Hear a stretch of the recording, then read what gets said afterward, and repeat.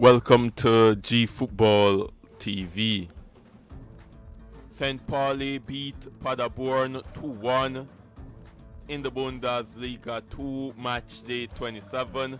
With that win for St. Pauli, they are top of the table on 57 points, while Paderborn, they are 8th on 39 points. For St. Pauli, they were very happy with the win. For Paderborn, they were very disappointed with the result. When you look at the stats for the match, St. Pauli had 58% possession compared to Paderborn 42%. Shots on goal, Paderborn had 11 shots on goal with 4 on target. Compared to St. Pauli, 12 shots on goal with 6 on target.